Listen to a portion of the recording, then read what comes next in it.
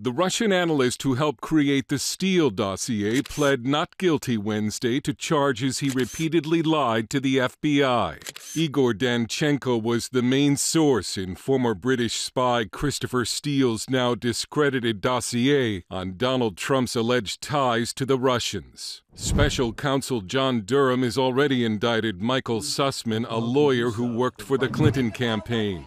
Durham also secured a conviction against former FBI lawyer Kevin Kleinsmith. He altered an email used to obtain a FISA warrant to spy on then-Trump campaign foreign policy advisor Carter Page, claiming Page was a Russian agent. The claim was false. Who might be Durham's next targets? And how far up the ladder at the FBI or the Clinton campaign could the indictments go?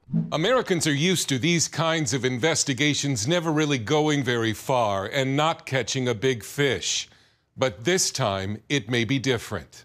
Someone who thinks many more indictments are coming is the former director of national intelligence in the Trump administration, John Ratcliffe. But I give John Durham over 1,000 other documents that have not yet been declassified that I know include intelligence that goes specifically to this criminal activity that would be the basis for further indictments. But former federal prosecutor Andrew McCarthy says he does not expect major figures to be indicted, only those who lied to the special counsel. Not everything that's a political dirty trick or in the nature of abuse of power is necessarily a violation of the federal law, the federal criminal law, even if it's very serious. The Durham probe is an embarrassment for some quarters of the media and the Democratic Party who used it to push a false narrative about Donald Trump for years. But House Intelligence Committee Chair Adam Schiff is not apologizing. Let's not use that as a smokescreen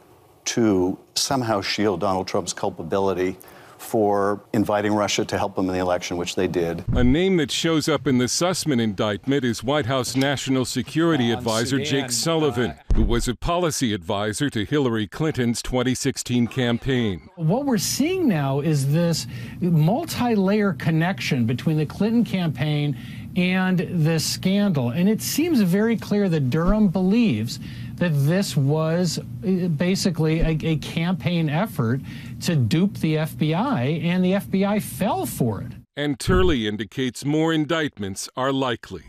Dale Hurd, CBN News.